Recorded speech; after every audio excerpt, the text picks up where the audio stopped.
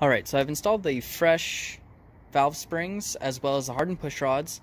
Should be all good to go. I will have to replace my valve cover gaskets as soon as I can, but for the time being I think we're just going to run with it and see how everything goes. I'm about to start up the car and let it run through a couple heat cycles before taking on its first drive.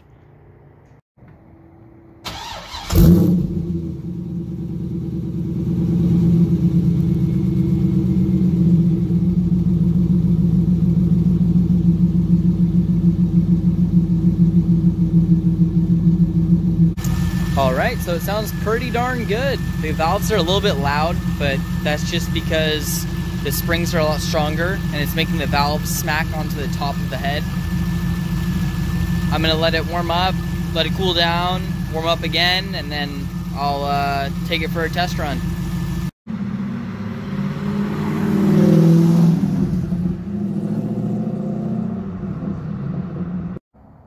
Overall, the car seems to be running really well, actually. I'm pretty happy with it, how it is right now.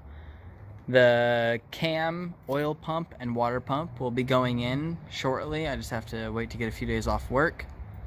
But as soon as all those are in, I'll be getting a custom tune with RPM.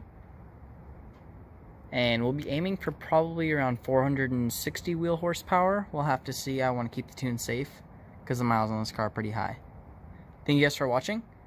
And there'll be a wheel tire update out pretty soon. These stock ones are definitely not going to stick around for very long.